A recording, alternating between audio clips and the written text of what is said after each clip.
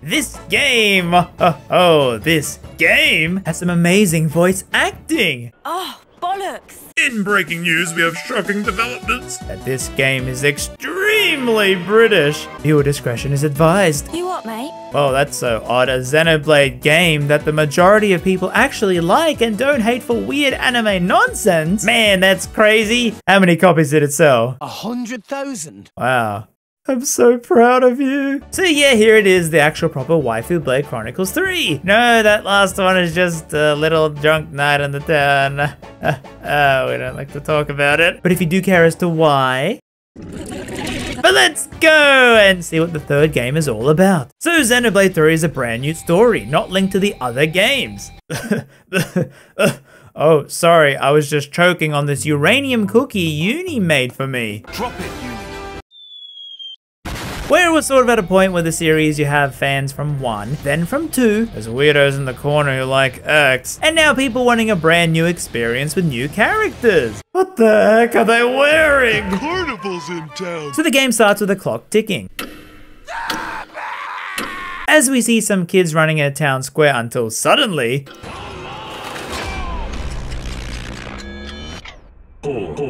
And the kid looks up to see something shocking in the sky.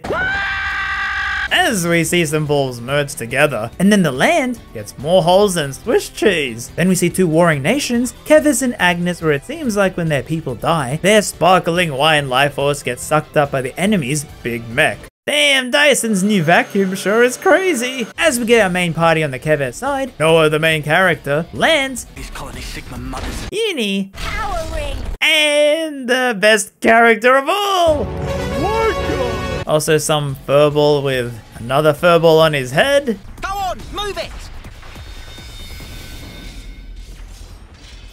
Oh yeah, if you're confused in the combat.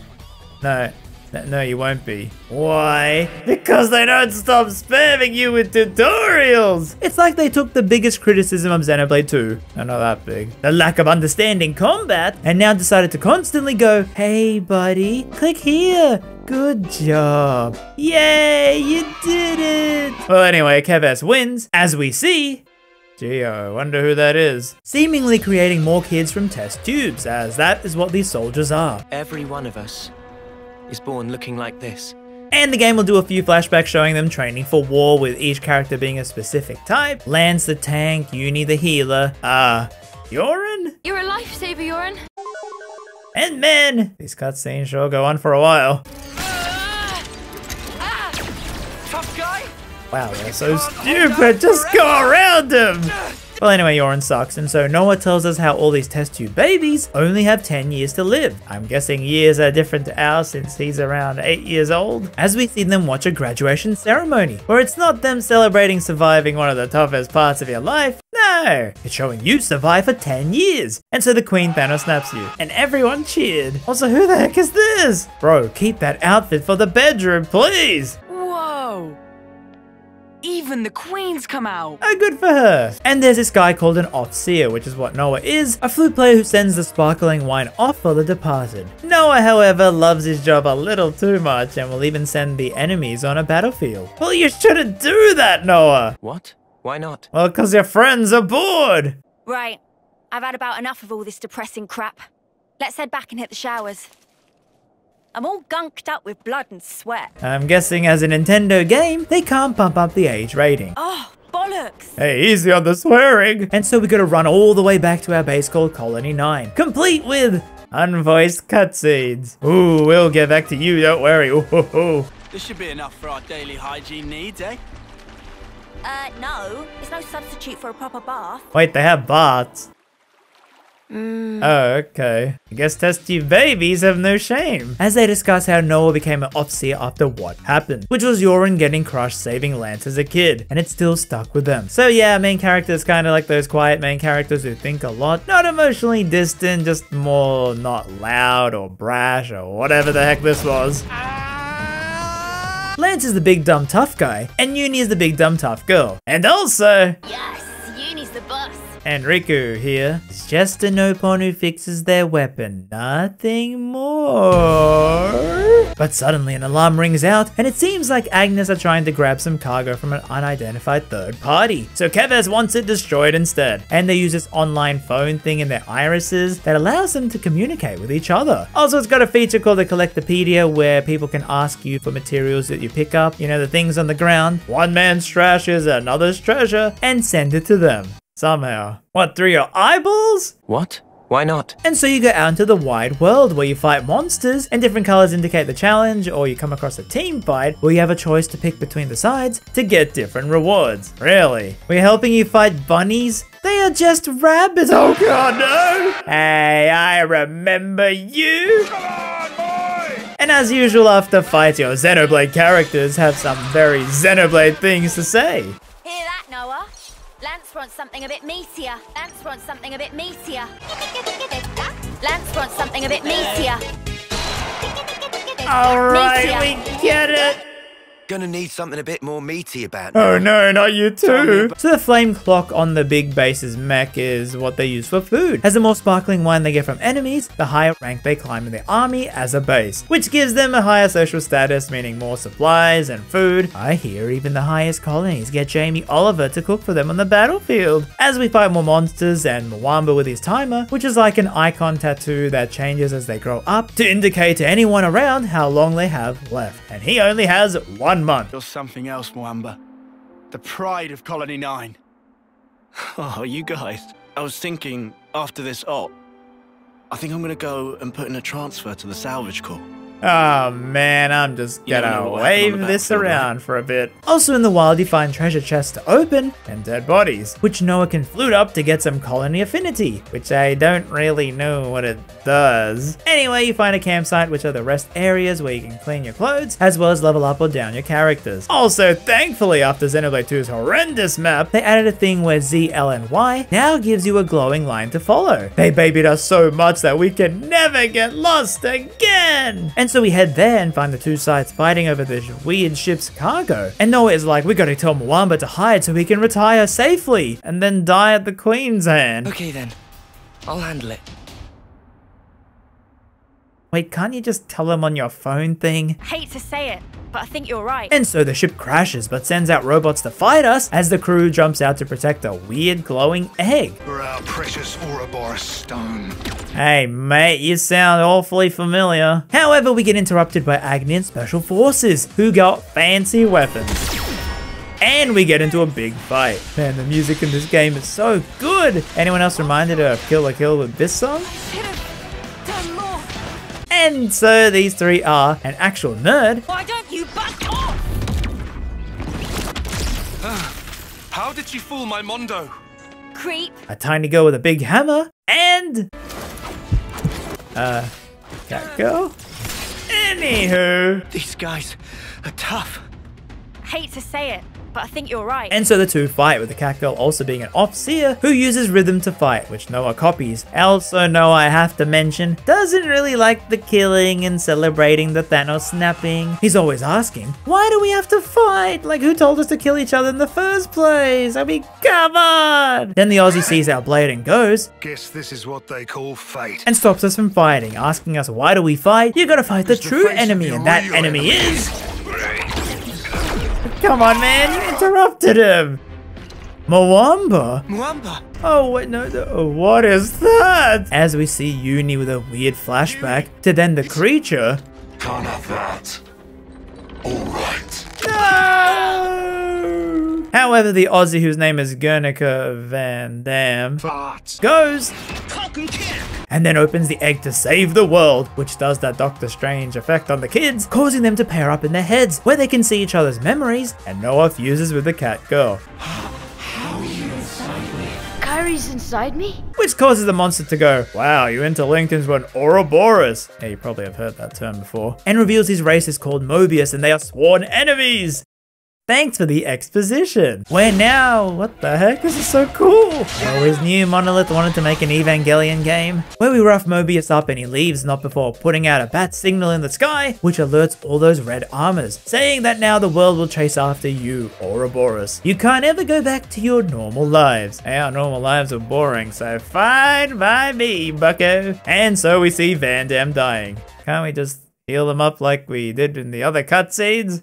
No. And takes off his mask, revealing, oh god, he's old. Behold, the ravages of age. And yeah, due to them only getting 10 years, they never saw an old person before. So I can imagine seeing this to be quite shocking. He says that they must head to Sword March's home if they are to have any chance of defeating Mobius, and that they'll have to work together and he dies. Well, I guess this is the other gang. Oh god, not another fuzzball Nopon. So this is Mio the Offseer, Senna the Tank, and Tyon the Healer. And they go their separate ways back to base. Wait, you're meant to team up! Well, we head back. The fog's coming in. However, the colony sends out grunts who have red glowing eyes and they try to kill us! Hey, it's me, you remember? The big yellow guy? And we see the same with the Agnian 3, as we control them running back to the fight area.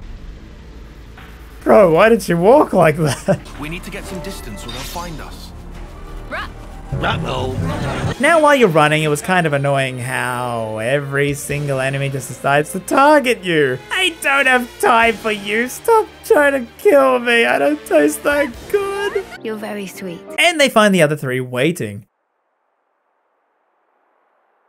What the heck was that day-night cycle? And they both note how their own colonies attack like Mobius said, with Tyon the smarty figuring out the red eyes are the same as the monsters, so they were the ones controlling the colonies. And I guess we form a truce to head to Sword March since we can't go home. Noah and Mio are happy because they can stop the fighting and work out what's to do with the world they live in. Also, Mio here only has 3 months left to live, and you know, kinda doesn't want to die. I agree. No letting the cat girl die.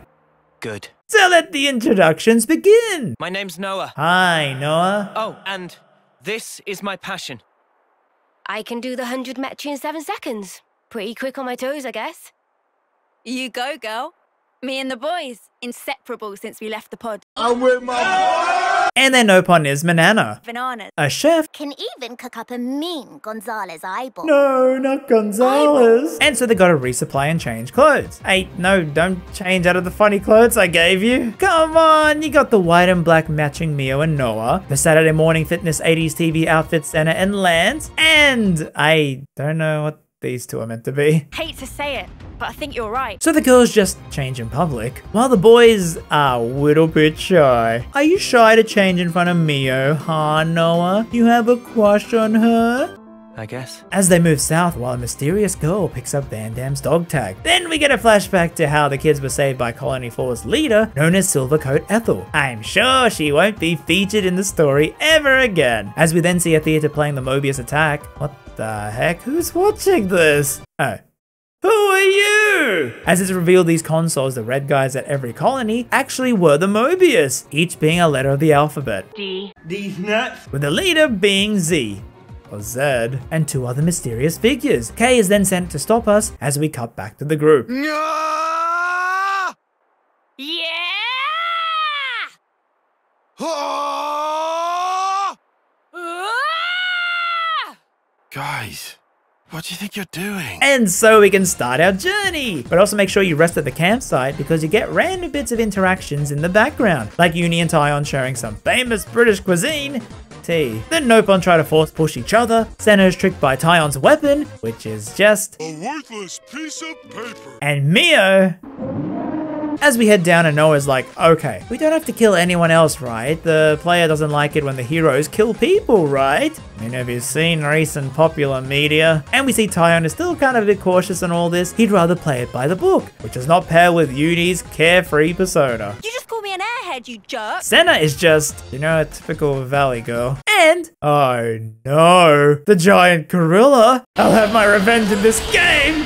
Banana slammer! God damn it. And we find this abandoned mech, but we can open it for some secret treasure inside with these ether cylinders from ether points on the ground. Give me some of that sweet Yeah, you see what I mean, Valley Girl. And find some Nopon called Shil. Now that's an outstanding name. Who are part of these wandering shopkeepers that sell you accessories for your characters. As we then cut back to the now grown up Ethel, if you couldn't tell, who runs a tight ship. Commander Ethel, that was all, just banter. It was just banter. And then gets a consul sent from the Queen to oversee the group. He tells them to kill the deserters and also controls the colony with his red eye. As we see Noah Looking at something. Oh, nothing in particular, really. It's just kind of a habit. who can now see the icons on the characters, or i.e. they can swap classes between the pairs. If you want to see Noah swing Mio's weapons, you sure can. But all the techniques I can use with... Okay, what is with this Yakuza learning cutscene? And yeah, eventually you get a lot of classes to swap between, I'll show later, but for now I wanted to keep them as default as possible and control Noah because attackers are just so fun. But you got 3 categories of classes: attackers, healers, and tanks. And the combat's the auto attack as usual, with arts being these abilities you can customize. And for a Kevez class, the left side is actually Agnian moves they learn, and funnily enough, the game combines Xenoblade 1 and 2's combat. In that to charge your art, Kevez 1s are like Xenoblade 1 where it builds up over time, however Agnian is like Xeno 2 where it builds up as you do auto attacks, and that's just the general gist of it. It honestly made a lot more sense with the tutorials versus Xenoblade 2, and it doesn't feel as slow at the start because you got 6 party members. And yes, I have no idea what's happening half the time. Oh yeah, the Collectopedia still works. Yeah, I don't think our colony is happy we traders are sending them items. And now with Mio we can do a double send-off.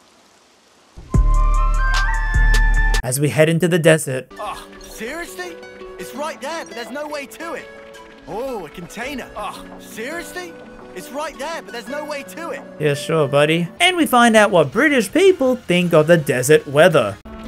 Bit of a scorcher, innit? Well, it is hot, and Mio being a cat kinda is dying in the heat. Man, if it was like Xenoblade 2, we could just whip out a frozen blade to fix him right up. However, they see it. It's water! There's an oasis!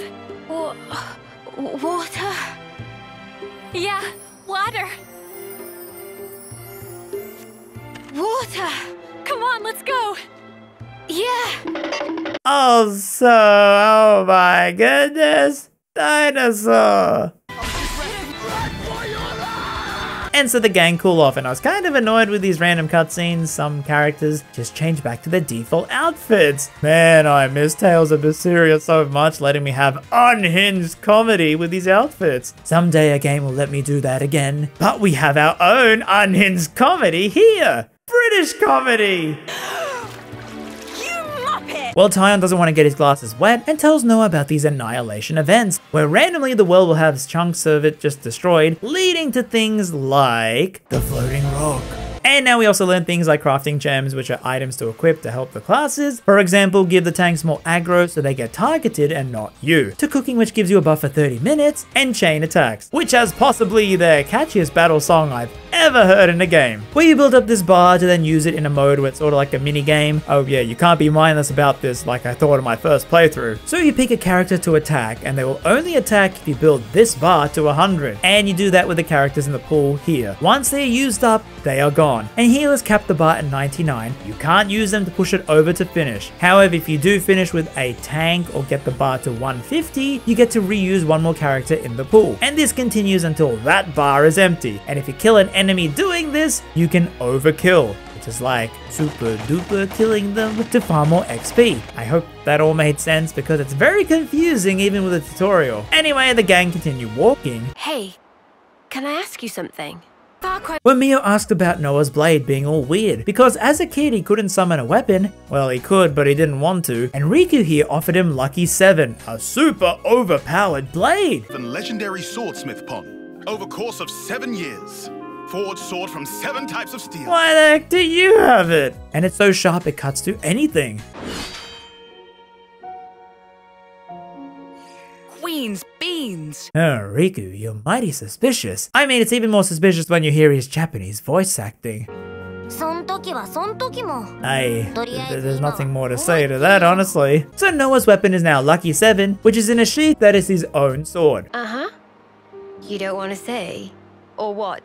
Is it that embarrassing? No, it's not embarrassing. That's not it. I'm getting strong emotional vibes here. Yeah, he's a very emotionally vibrant kind of guy. Also, his chest is like bigger than half the cast combined. And now you can edit your party in the menu, how they stand. Yes, this is a core feature because... And you got a map to quick travel to locations you find, like landmarks, as the gang head further into the desert. No, it's... over there! It's Pikachu! With Ethel attacking us with a flame clock mech. Okay, Google, why did you have to autocorrect it to that? There you are! You monsters! What monster? How could you see them from that far away? Don't tell me it's like the kill thing again. That's... Ethel! You said Ethel. This is Ethel. We know her name, so? So, this is Ethel. With a red eye clouding her vision, she thinks that we are those Kingdom Hearts thingos and doesn't remember us from before. Oh my god, we gotta run away! We can't win with those beams falling around us! Sweet, let's poke around. Oh, they aren't moving. Yeah, no. There is one way to solve this. Or we run away. Risky business. Yeah, you could call it that. Risky business. However, we get cornered and Ethel goes to face us. Hey, how come you don't take any fall damage? Every time I jump from any height, Noah is like... That... smarts. What smart? And we fight her. I'm going insane. What is happening? And we easily win, but you know, in the cutscene... She's way too good. Bro, did you see our damage? However, we try and get through to her. What?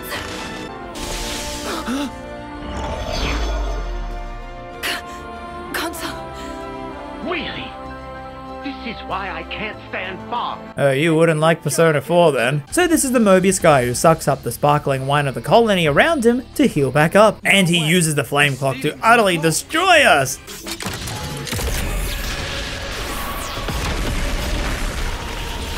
Meanwhile, 10 miles away. However, there's this black fog that keeps appearing around and it seems to block his vision. He legit can't see a thing. And in the chaos with Mia and Noah about to die, both Land, Senna and Uni-Tion, both without warning, fuse into Ouroboros themselves with their own designs. It seems to happen when someone is in danger. And Noah finally uses his Lucky 7, which somehow his sheath sword turns into a glove for some reason. I am Iron Man. And it cuts through the flame clock, releasing all that juicy wine, meaning Mobius can't heal, and we fight. Also, you can interlink now in fights by pressing left on the D-pad, and it gives you a timer, but you have no health bar, and get special attacks, as we kill him. Hey, I thought you said no more killing, Noah. What? Why not? And it's revealed to be another old man! Is this what aging's like? I don't know. And Noah plays that damn flute again. Bro loves his job so much. As we explained everything to Ethel, who reminder still has to work for Kevez. Lower your weapons, Boliaris. Good lord, what is happening in there? Aurora. Boliaris. Well, the colony is freed from the flame clock, and Ethel welcomes us as friends, even though some of the colonies still seem a bit angry. What a jerk. And in the first scene in the base, it's not voiced. Look, randomly the game will have these story cutscenes with no voice acting, and they happen so much as the game goes on, and for a modern game, it just feels unfinished. I mean, when you have a low-budget game like AI The Somnium Files voicing every single dialogue choice, you would think a Nintendo-published game could easily afford to do that. Voice acting helps sells games! You realize Pokemon has 0 voices and still sold way more? Guess I'm the only one who feels strongly about voice acting. But I want my funny lines! Hate to say it, but I think Uni's the boss. Well, Taya notes how the Agnian consoles are exactly the same as Kevez, which is odd since, like, aren't both countries meant to be fighting each other? A console's such a big deal. And these queens of the countries might also be evil. What? Oh yeah? As we then see the Agnian queen. Their existence must be erased without a trace. Welsh, I heard it! That's a Welsh accent! I can't forget that voice in 100 years! 100? Oh, I mean, I wonder what that strange accent is. Maybe it's Scottish, Irish, or perhaps Spanish? Now we get Tyon's flashback where he gave a tactical safe plan to attack Akeba's colony, but was tricked into saying a more aggressive plan to his higher-ups, being Nimue, an ice girl, and the commander Iserd. The plan went wrong and they get countered, with Nimue sacrificing herself so Tyon could escape. And now the Mobius Theater group discuss Kay's death as the Tiny One goes to intercept the gang at Iserd's colony, with Boliaris telling us how Ethel's colony was silver rank, but now demoted to dirt rank due to Ethel sparring with an Agnian rival called Smoldering Kamaravi. But she didn't kill him, and for this got the whole colony demoted. And we should discuss more in her office. Oh my god, they don't move unless you're in range, why? And tells us the best course of action to get to Sword March. We can't go over the center of the land due to a raging storm, possibly Rayquaza infested. Tyon, turns out you were right. As always.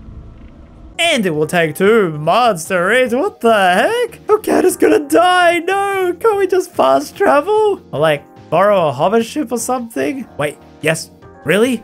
We can? I'm joking. What a jerk. Oh, so the gang realized that now Noah's blade can cut through any flame clock. That means Noah! Your blade can save all those colonies from their mind control. You can stop this madness and save the world! Oh, snap. But before that, we gotta listen to people's problems, and then discuss at a rest spot to get side quests. And yes, there's no voice acting. But one of them is being yellow as a hero quest, and that is voice acted. So we head there, ignoring the unwalkable sand, where we find Ethel wanting to grab supply drops which are literally dropped from the sky randomly, and people fight over them. Man, this place is wild. Well, I guess we should help her out. Roger, Dodger. And we fight off wolves, which was so incredibly annoying. Look, putting a team full of healers works in theory. In theory. In practice, it sucks! Risky business. And helping her out means Ethel now joins your party as a hero. Yes, you got 7 party members, the 7th one is always a hero, that can join you after you save their colony. Because yeah, you can actually go back home now to Noah or Mio's colony and get their hero after a quest. Noah's being this guy who really reminds me of a Pirates of the Caribbean British character. Mr. Commander, sir. 5 by 5. Yes, thank you. Now zip your mouth and let's move. As we learn that they are mad. Mwamba died because of them. Wow. Crap. And heading back to Mio's base. Mio! You're in one piece. Man, her accent is adorable. Why, thanks, Mio. While the rest of us are moose steak. Where it has loads of high ledges, and yeah, don't fall off with Noah. Well, it's better than Uni's one. And Mio's hero is a teacher, and he teaches us to walk on sand. First, imagine a stake. Your feet are the stakes in this case. Oh, I guess No, I don't get it. Armu steak. And his weapon is the floppy stick. Well, Mio checks her Instagram. Was it really a sweaty one?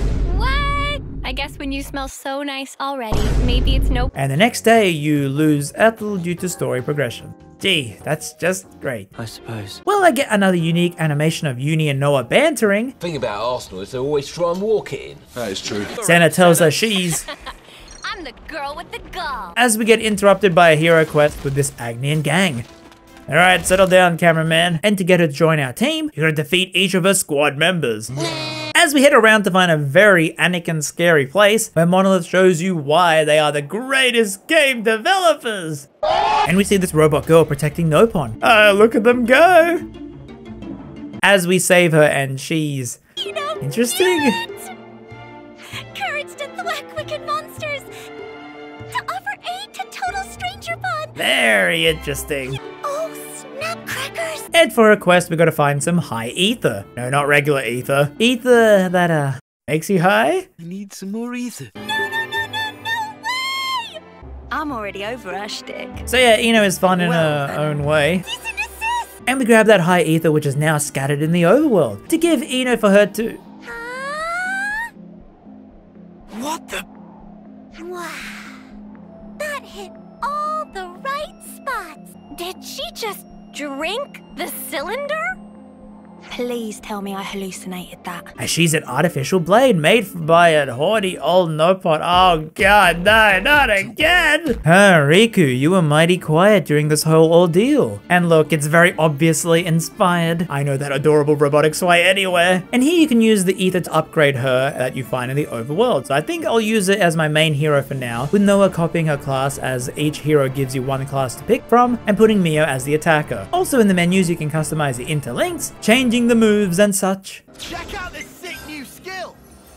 Check out this sick new skill! Yeah, don't do it in one go. Check out this sick— Well, we head further into the valley. Oh geez, this hole is dangerous. Hey, Senna, get away from the ledge! Meanies. What was that, Senna? Mees. What you talking about? As we were about to climb some vines, but then split up to find a way around. However, a kid with a mech comes to beat us up, so we regroup. Yeah, what was the point of splitting up? God damn it, kid, get out of here! Thank you so much, large man. Landsman. I mean, lands. So his mech breaks and we gotta fix it to move on. I don't know, man, I just didn't like this part at all. Stop joining my party! That's what my master pond told me. Wait, Master Pond? Hang on a sec. Ino just told us what that word meant. How did you forget? And why are you lying? Oh, please let this end. It never ends. So we defeat his console. A console. Games are for winning. By launching and smashing. I'm getting way too good at this combat. Anyway, he teaches us the climbing skill so we can just move on, where we find a rope. Hey, so in this game, do the characters just snap to the rope? You betrayed me! That's funny. What's funny? It's funny. It puts your mind at ease. I think I could get used to this. So yeah, it is weird how the animals in the world actually age, but none of these soldiers ever noticed.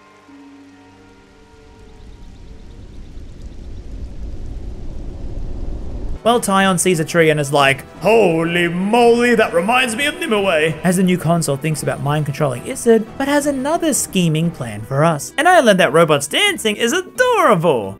Oh yeah? Yeah, oh yeah, it's adorable! Oh yeah?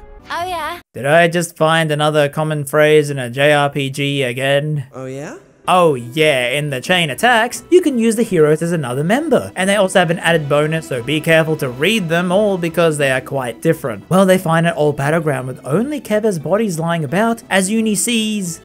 What the hell? A copy of herself? Then remembers dying to a Mobius and is traumatized by the weird memory. How incredibly odd. Tyon notices she is troubled at night and gives her the thing that calms all British people down.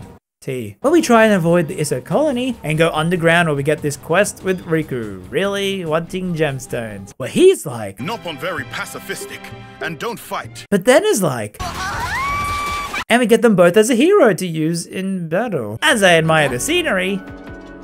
Right, Mimi? It's pretty mind-blowing. Riku know a thing or two. 4, 3, and we head further in. Crossing here. Do you see any other way? Just try not to look down.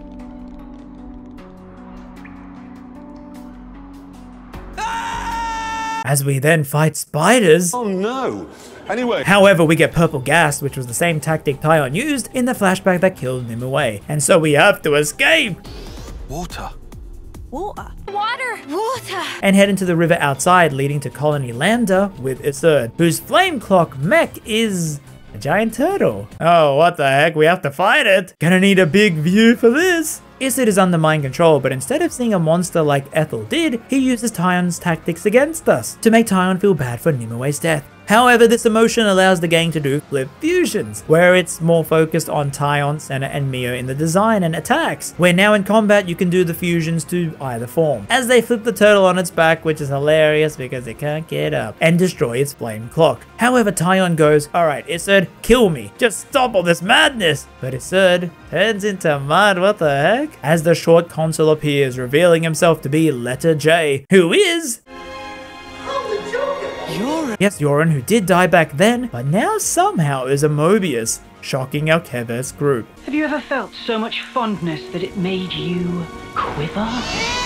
his ability to turn people's memories into mud puppets. As we see the full death flashback how Yorin saved lands, but now Yorin is happy he did die to become greater than us and fight. Where I had fun wrecking him with our Ouroboros chain attacks, where now you can use them in this move after successfully pulling up, say, Mio and Noah's attack, and they will fuse together for big damage. Also, if you hold ZR and do a combined up, side, or down attack, it helps increase the fusion level, so that when you do fuse, you can use the special abilities on the arts, because this is how I was able to easily smash earlier. As Yorin leaves and we find Iserd and his colony mostly unhurt, we were just fighting mud puppets, and Iserd calms Tyon down about Nimue, while Mio and Noah send off the mud puppets. Bro, it's just mud. You really have a flute addiction. You what, mate? And Lance gets annoyed like with every bro character in a JRPG, and Noah has to reason with him that it's not his fault that Yorin died. While we see the Mobius laughing over the armies fighting, as this golden guy here watches on with Z. Well, that was Xenoblade Chronicles 3! Yeah! Well, I gotta say, I really enjoyed this game a whole lot more on replay at least. I think I was just a bit disappointed after the DLC had won. I was worried 3 wouldn't live up to the hype of X and 2, but it has done so much improvement on the gameplay side. Like, man, it somehow runs even better than 2 in portable mode with all this stuff on screen. I will say I'm slowly liking the quirky characters, although they aren't as quirky as these bozos. I do miss that JRPG cringe though. But man, the combat is so fun and the music is so good, and the story starts off way harder despite some annoying moments, but eventually it goes to some crazy places. However, sadly the game ends, as we see Kamaravi in some jail talking to that golden guy, and our party finds a weird portal which Lance touches, and it transports them to another dimension where they die or something, never to be seen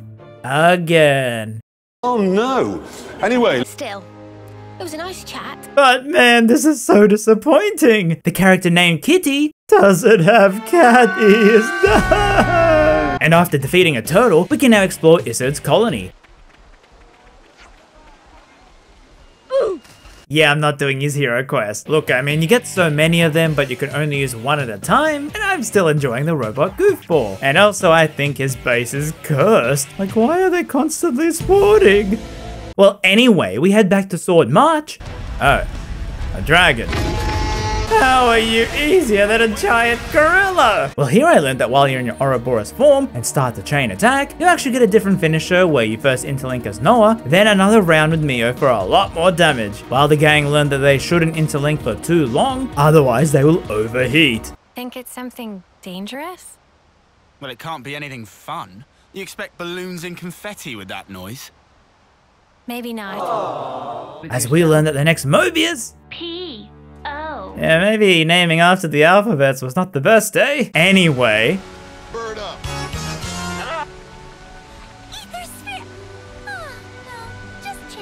And I guess Tyon's full backstory just wraps up where Nimue gave her watch to him, which has her memories on it. As it goes, you wearing a watch and watching a sports match, that watch has memories of the match because it's in the watch, I think. So Tyon having the watch where anytime he watches more will make more memories, I think. While Noah and Mia are already acting like a 30-year-long married couple. Come on, propose already! I'm just joking. And I spy with my little eyes some treasure. Here to exit the Great Falls area. If you're having a hard time... You don't feel like maybe been here before? Or maybe not. Holy moly, is that a Xenoblade 2 reference? Yeah, I like this, you know. As we see an otter. Is that? First time seeing it. Yeah. So they see Kevet's castle and continue through a forest, as we see Ethel having to report back to the Queen. Mom. Also, why do British people pronounce it like mum? Are you my mommy? Maybe. Also, N is here, the golden console. You know, those rare ones you win in magazines? And shows Ethel the Annihilator, a device on the castle that can cause those annihilation events at a distance. And N is kinda hilarious. I'm saying an attack like the one you just witnessed can be delivered anywhere. Why did he say it like that? Anywhere. Also, no, he doesn't look like anyone we know. Get out of here. Only idiots would think he looks like anyone. You see, when I streamed the game, I didn't know he was... Mind you don't slip. Mia also does the oldest trick in the book, pretending to faint so that Noah catches her. That container. Doesn't look like we can get to it from here.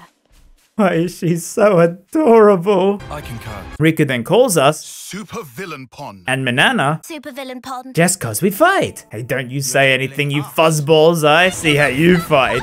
Wait a minute. Riku? When did you appear in Leonardo da Vinci's painting of the Mona Lisa? And heading through, the gang get attacked. Uni, look out! Get down, Mr. President! No! And they find a hero who, despite having cat ears and being an archer, is not voiced by Kitty Archer, who's the voice of Uni. Well, I wouldn't change Uni's voice for all the mac and cheese in Utah. I'll hit him, and then I'm gonna hit him again. And after their questline, you unlock the robe sliding feature. Off we go.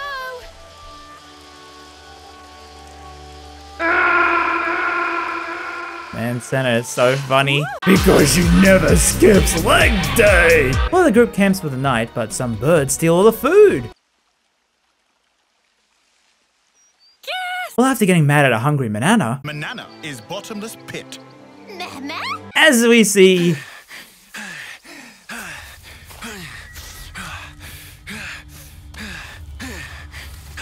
Did they just repeat the voice slide? And wait a minute, how can they see this? Do they have cameras all around? Drones? Maybe? I don't know. Glad Riku had just power frame last night. Should perform 30% better than leading brand. What's she on about, leading brand? But then again, I'm so suspicious of them all. Ujima flip. Also, yeah, this model bending is so cursed. As we grab some food and learn about how Mia got her flute from Miyabi, who died and gave her the flute to keep the dream alive. You know, it's sort of like Tyon's thing. Also a dream that's gonna be short-lived because she's on her 9th life. While my de facto partner's running full steam ahead. I mean, I can't very well go backwards, can I now? Your partners now, eh? And now we get a cutscene when Borealis tells us what happened to Ethel. And man, it has to load each scene back and forth. Please, Nintendo, make a console that has an SSD so Monolith can load all the things they want. Like a Xenoblade export. Who said that? So Aurora says N threatened to destroy Ethel's colony because the Queen knew about the flame clock being destroyed. And only if Ethel kills the Ouroboros, you know, us, will they spare Ethel's colony. And even more so, Camaravi has been told to work with her in this new mech they make with the help of P&O. With P&O Cruises. So he gives us the map for the castle and how to sneak in to destroy the Annihilator, which Ethel had snuck to him before he ran off. Man, this is getting so serious. Every time we run, why do we always end up getting drenched? I mean, feathers are a bitch to dry. Is it really swearing if a Nintendo character says it? Well, anyway, let's continue. Also, yes, I am still annoyed there's no voice lines, you know, like, come on, it would have been quite funny hearing Uni say this! Fate. Yeah, we love the designs in Fate. Fate, you say? As they camp in this very fantasy-esque castle. It's an apartment building, where Mio realizing that she's a cat and that they never help out in the kitchen. She gets mad she only has 2 months left to live, and this journey is just taking so long and runs off. I mean, I get that, but we... You don't get it! Not at all! I'm just a regular guy. As Tyon doesn't know what a high five is... Ujima flip! What? Sorry, but I refuse to debase myself like this. Enrico! Meh. Sound effects not help comprehension. Well, the next morning the gym buddies go gymming as Mio and Noah apologize and no, Mio, don't be sad. Don't do the floppy ears, no. So Noah has the brilliant idea of swapping flutes so that Miyabi's flute will get to be used a bit longer. Doesn't always work, even then. Like last night. Oh, that was me being selfish. But now, I feel like we're starting to get on the same wavelength.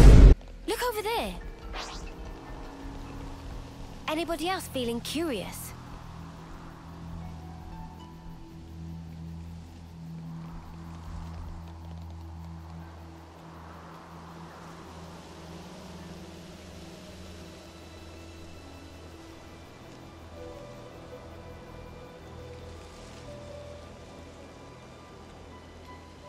Wow, I didn't die. I'm sorry. But outside the weird forest we meet... That voice. Ethel? We know her name, so? And we got to fight with the consoles watching, with us easily winning. So O mind controls Kamarabi's eye. However, the dude would rather stab his eye out than listen. Wow, Nintendo, you can swear, but no red blood. Mother. What was that? Arsehole. So free of the clocks, they now help us killing the consoles. Oh, hey, come on, why are you fighting each other? Here is the purpose of my life. Bro, you know you could have just helped us fight the consoles? No, the good character design, but also this guy who I barely don't know about, so I don't feel that bad. Well, O and P have to now fight. Oh lordy, he coming. And now fights us by interlinking their Mobiuses. Oh damn, that's so strong. How will we win? As Mio gets really mad, and the two Mobius don't realize that they also overheat, making black fog appear around them. We push them off and they explode in a big annihilation event. Queen's fingers, that was close. Oh yeah, Uni has a real fascination with the Queen's body parts. Queen's wings and Queen's heels. Am I? What in the Queen's snow white wings does she want from her? Sleep well? Yeah.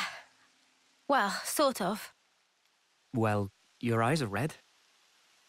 Hey, shut up. So what if they are? And we move on. They'll come. Well, we reach Kef's castle, but the front door, according to Noah, who has been here on Offseer camp, says it will be heavily guarded. So we should go around the back. But what if I just turn around and go through the front? Truly, this is why.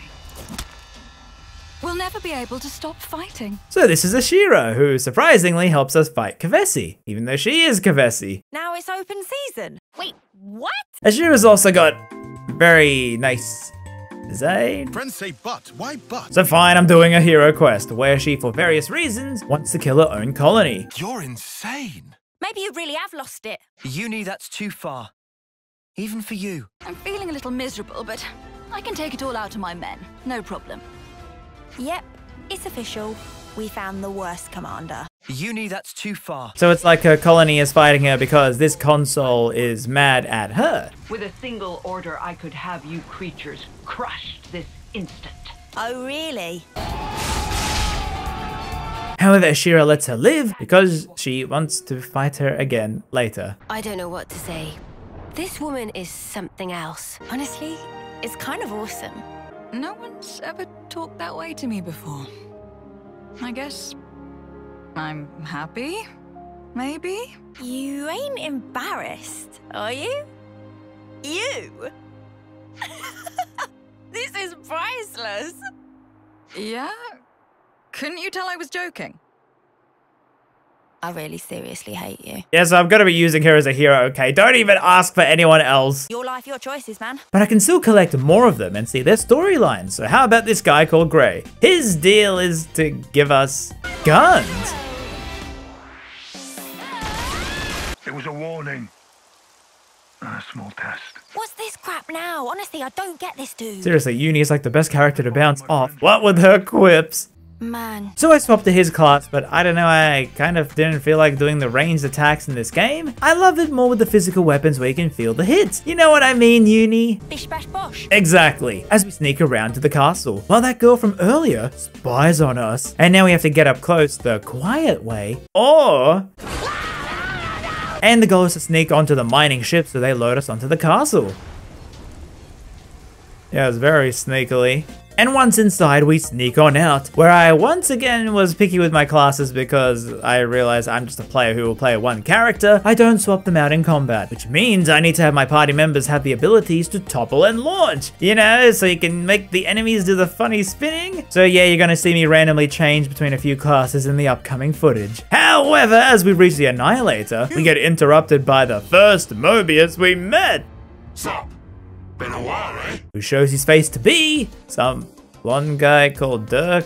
Oh, okay then, just some guy. Who is also helped by Joker as they now both fuse together and fight. However, Uni has a little story arc getting mad at D, being in her memory, by distracting them while the gang destroy the cannon. And yeah, I don't know what's happening here. Before pushing DJ off, however they manage to escape. Also, yes, a Monolith, I know you're very funny calling them DJ. Well, we see the two nerds.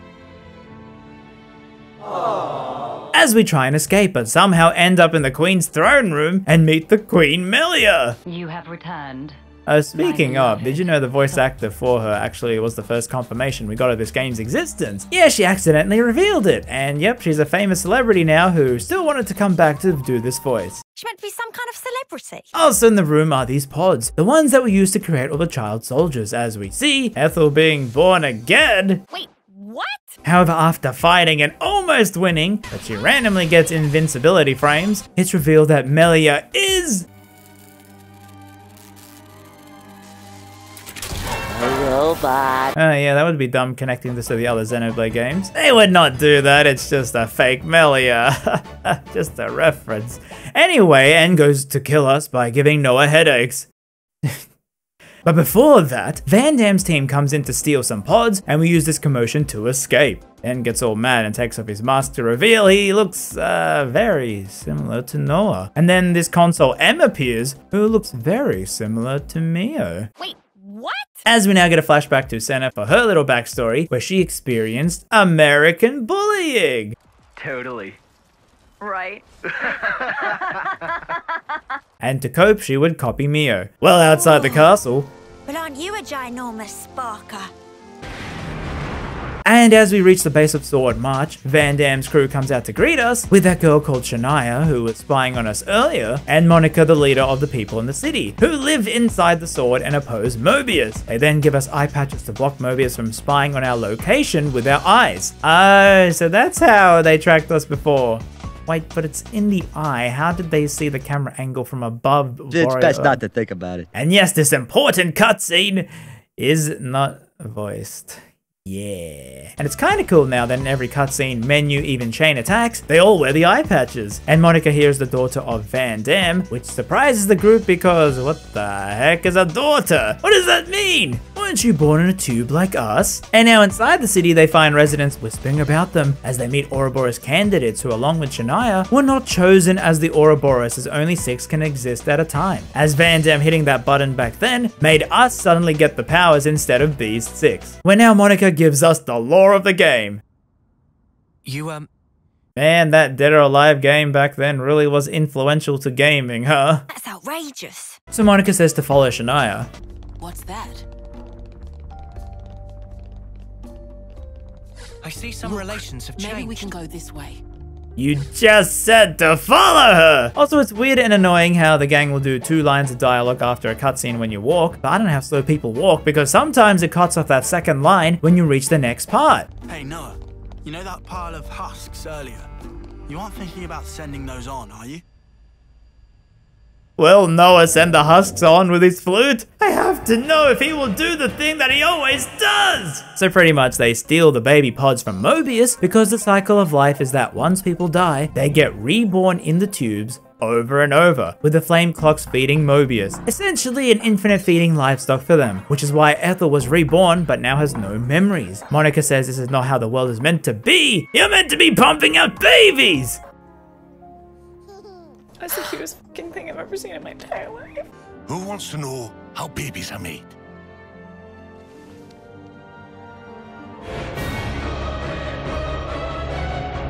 So after learning what couples do on a Friday night, we get taken to statues based on the founders of the city. 6 people, the first Ouroboros, who everyone in the city is descended from. And the legend is that there's 2 real queens, not the robot Birdo here, created the Ouroboros to defeat Mobius. And we have to find them to return the world to how it was. You know, smelly babies and smelly old people. Well, the goal is to now sneak into the Agni Inside's prison to bust out Gondor, who knows where the queens are. And we have to do a long fetch quest to get the materials to make a ship to traverse the sea. And traverse we do.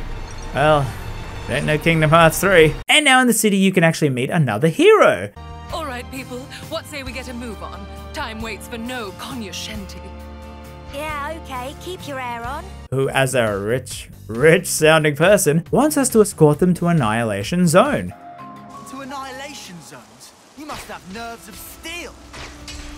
Marching straight into Annihilation Zones. You must have nerves of... Where we find... It's a rock? Oh yeah? which is a byproduct of the annihilation, i.e. it's a fancy, cool gem she wants to sell because she's a gem person. Yes, she's so fancy she speaks the ye old English. Nevermore. Nevermore. And now a thing is that at rest spots we can craft accessories with random effects. Hey, they brought RNG back. But okay, fine. She's the new waifu. Alright, Ashira, onto the bench. I gotta try her out on the team. And wow, she also wears an eye patch too. And so back to the ship, which is indestructible, where you got so many islands to explore, like this one with the puzzles. An island of ladies who are very good friends, and we have to find info on how to sneak into prison. We fight Agnian forces, but holy moly, changing classes like this, having to balance tanks, attackers, and healers, man, I almost died with her. I'm sorry, you're just not what I was looking for in a hero. Well, back to the constantly swapping classes till I get it right, I swear I will. As we break into the Agnian guardhouse, where if you also lower the level on characters, it boosts their affinity. That is to say, having heroes and people wearing that class outfit on your team boosts this orange bar on the other characters to then let them unlock their class. So if you want characters to try out a class that is locked on this screen, fight higher level monsters to speed that process up. Well, we finally sneak into the prison and climb through the air ducts before finding Gondor, who turns out is Monica's daughter. And also... Huh? Cut the crap! Any lights on in there, you dead brain? the absolute worst voice in a JRPG. No. I've heard worse. Oh my god, is that a horrible fake Australian accent? Like my ears actually hurt every time I hear her speak. I sure hope she won't be important in the endgame. Turd. Yikes. However, she's happy living a current life and doesn't want the world to change, so fights us. Where we win in battle, lose in cutscene. And she's like, fine, okay, take this necklace which will open the gate to the Agnian Queen. How and why do you have it? When all is lost, let him hear you roar. Lance and Senna get some bonding time. You look short. Hey, you're the same height. Hey, you too, Shania. So turns out Shania tried copying Gondor's style back in the day, which annoyed her, mirroring what Senna did with Mio. They all are the same, okay? And all the while, you gotta do manual prison tasks like picking up items, picking up more items, killing giraffes, you know, the usual British prison stuff. But on the third day, we organize the escape with, oh no, Gondor, don't join my party. Well, I guess I have less tanks now. And make for the exit. However, someone told the guards about this, and turns out it's Shania, who doesn't want a world where you only get one chance at life, and if you die, that's it. Am I crazy? Am I saying something strange? Well, actually, however, we distract the guards while Gondor makes a break for it, but then M and N turn up, giving both Noah and Mio headaches. Will we learn the truth about Noah and Mio's clones? Will Noah ever send those husks in the city? Will Ashira beat me up? Find out next time on Waifu Blade Chronicles, only if this video gets 4.5k likes. And you want to see the next part, right? Because surely nothing bad will happen to any of the characters in a scene that is one of the most heartbreaking scenes in the entire trilogy, right? Oh, come on. You've already told us that much. Might as well give us the whole story. Okay, fine, I'll finish the game if you promise to not keep stealing the tuna from the pantry. Lame. So Eminem are not a rapper, but rather Noah and Mio. What? No way! While Gondor just escapes, as M goes, hey, N, can I fight them by myself? And does this weird stare off with Mio. M cries seeing another cat girl and then fights her with her power, allowing her to take over other people's bodies. It's kinda broken, huh? As Lance and Senna die. But not really. Phew, glad no one really dies in this game. As console Xbox interrupts us. X. So Anna's like, I'm bored, and puts everyone in jail, with Mio in a separate one. And a reminder the eclipse is happening in 1 month, meaning Mio is gonna die? Nah, I'm sure it's fine. And we literally spend 1 month in the cell watching Noah go insane. And the homecoming begins when Mio gets Thanos snapped.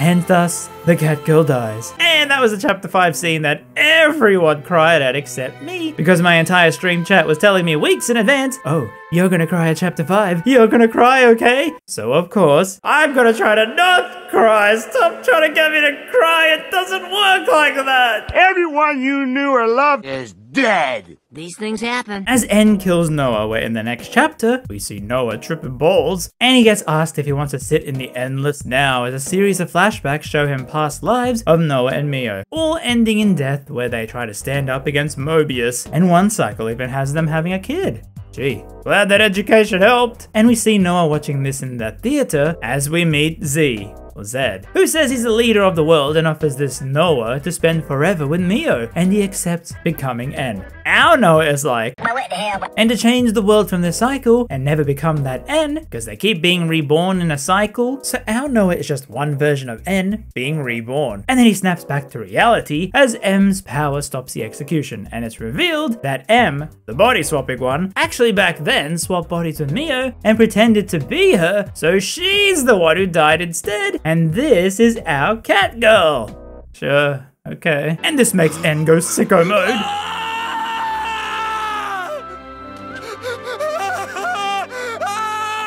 Saying how only he can have the cat girls, and this makes Noah mad, and he pulls out a sword from his chest called the Sword of Origin, which is so incredibly OP, and wounds N, while he escapes with X. And Shania tries to cosplay as a Persona 3 character. Oh. Wrong universe. So Mio says Z is the problem and that's the thing they gotta go kill. And the group's gotta use the key Gondor had to find the queen, who is revealed to be... Oh, come on! They were just about to reveal who she is! So we fight DJ and Yorin is like, yeah, I saw all my past lives when I became Mobius. In every life, I was a nerd. So that's why I became the Joker. And he dies. Well, how's that going for you, you nerd? Man, what a boring villain. Lame. Bastard! Stuck me good, he did. 2 sentries to the side and things that have been a sight twist. And so the queen wakes up and it's her.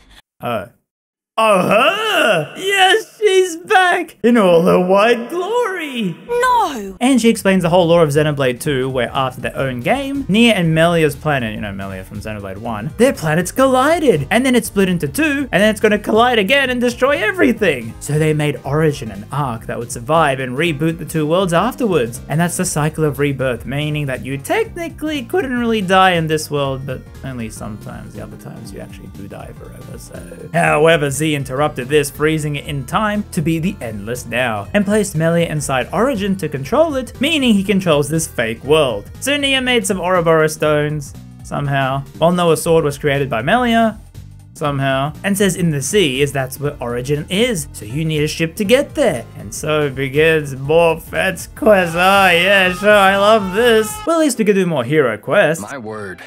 I'm healing in places I didn't even know I had. I'm coming. So they head to Origin and find Melia, but N is already there, somehow. And N just looks so sad without his cat girl. So we convince him to see the truth, which causes him to merge back into Noah. And Melia is freed, saying Z is less a person and more a concept of the fear of the future. She then says where Z is, nods at Riku, and teleports home. Hey, wait, what do you know, Riku? Oh yeah, Monica and Gondor are here. Gee. Great. Can't wait to hear her voice again.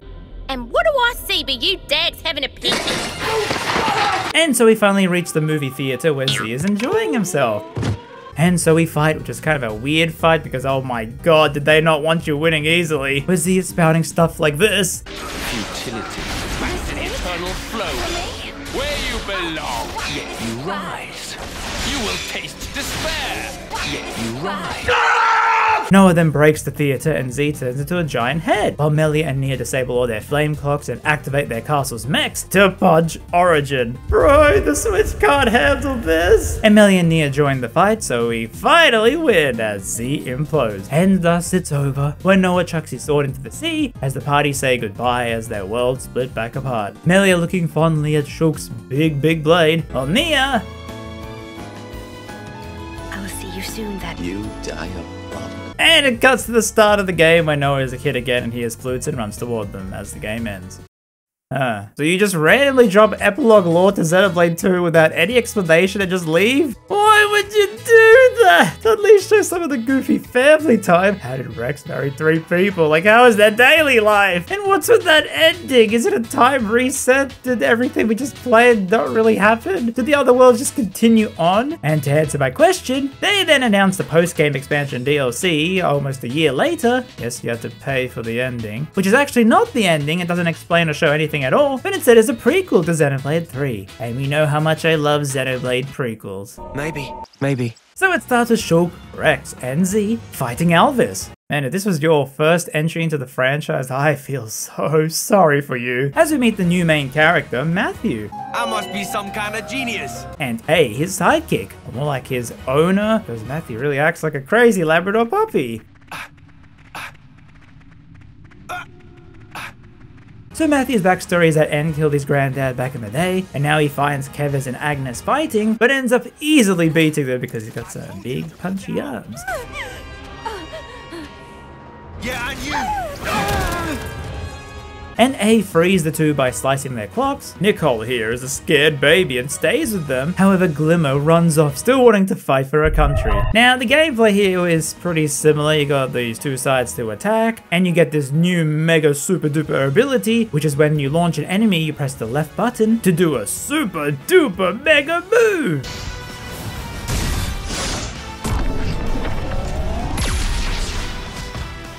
Maybe it's not working. Also, I don't think this mode is without the cat girls, as Matthew has a sister, Nael. How does that work? The ears just skip a whole sibling? Well, his granddad is this guy, as his parents were Noah and Mio. Yep, the baby-making ones we saw earlier. However, Glimmer gets caught by Shulk, who works as the Liberators. Glimmer, though, is still crazy for her country and calls them up to save her. And they arrive, but since Glimmer has no clock, she is of no use to them. And so it looks like all hope is lost as we arrive, and the enemy fuses into a huge Mobius. But then Rex appears. I'll show him a thing goes free. Sounding completely different. Yeah, so Shulk has the same voice actor, but Rex is clearly different now. I guess the best VA didn't want to come back for his masterpiece.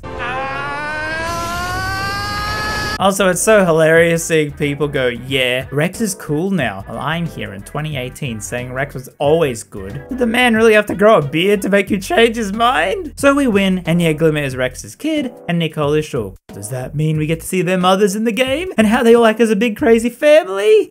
Well...